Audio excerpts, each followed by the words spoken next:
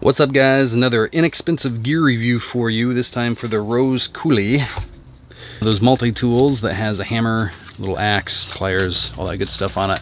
I have a lot of axes, and I have to say that if every axe that I owned had a rubber guard on it that was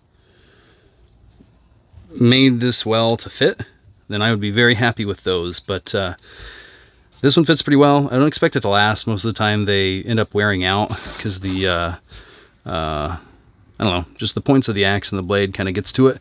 So I don't know if this thing holds up for a while and I end up using it a bunch, or just stays in one of the vehicles, then I might make a little leather axe mask for it, or something. Because like I said, I'm not gonna use that that nylon pouch.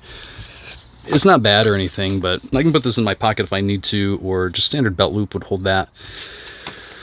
So let's get into the other features of this. Let's look at the axe blade real quick.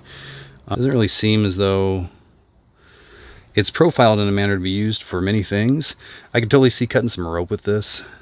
Maybe more like some cordage. I don't know. But this locks right here. Squeeze it, open it up, boing. It's got a little spring there. We've got some pliers, 2 different grips in there, wire cutters. Let's close this guy up again. Put this on there just for safety. Don't want to slice myself open. That sharp guy. Let's zoom out again. All right, here we go. Hammer. I mean, it's a hammer. It's a tiny one. Maybe let's get the tools out. All right, so a few of them come out at a time. Let's just go ahead and get all of them out then. Let's party. Tool party. All right, so there we go. If you wanted to do all of these things at once, there you go. Hammer, do that. Axe, I don't know. You wouldn't be able to use these all at once. I'm being goofy now. All right, so let's start with this. This serrated blade, file on this side.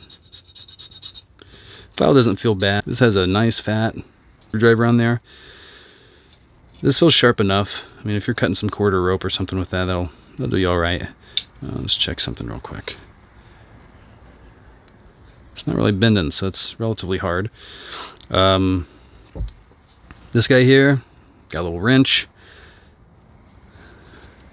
Guess a fatter head here. Head, in case you need a 3/4 inch head. Bottle opener, sure, cool, standard. And I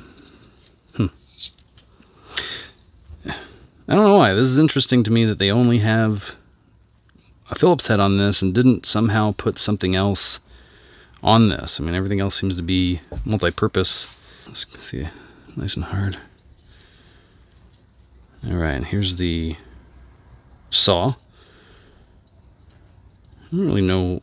I guess this is just to be able to pull it out easier. If that has any kind of function, let me know in the comments. The blade. Whoa.